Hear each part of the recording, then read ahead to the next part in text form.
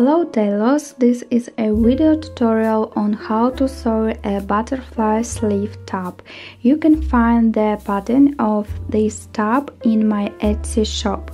I'll send the link in the description of the video. So on the back details of the top along the central seam where the zipper will be sewn in, I glued 2 strips of non-woven fabric, strips with 1 cm. I sewed darts on their back. After that, I put a zigzag seam near the seam that I just made.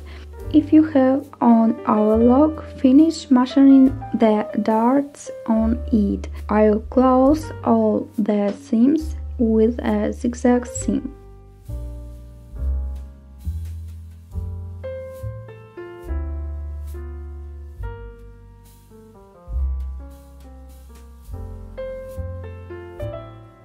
On the front details of the top, I also glue the neckline with non-woven fabric so that they do not stretch. I lay a zigzag seam at a width of 1 cm from the edge. Now I bend 1 cm to the wrong side of the top and lay a line on the width of the foot, 0.5 cm.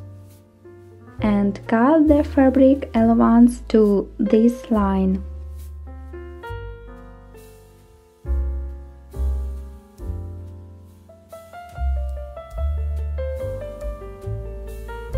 And now I can sew the upper details of the top to the central part.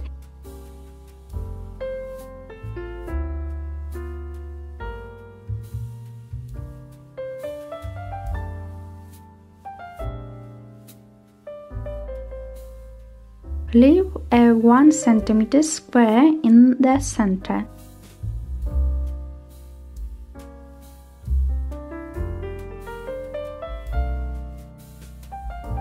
In the center of the chest, you need to make an assembly.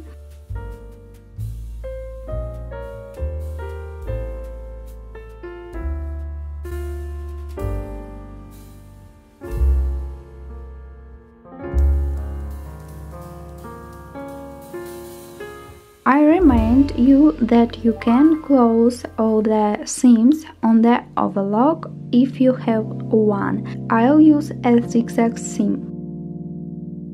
I connect the front of the top with the back details at the shoulder and side seams. Now I sew the sleeve into the armhole. Along the notches on the sleeve, I connect the center of the bottom of the sleeve with the center of the bottom of the armhole and connect the center of the top of the sleeve with the center of the top of the armhole.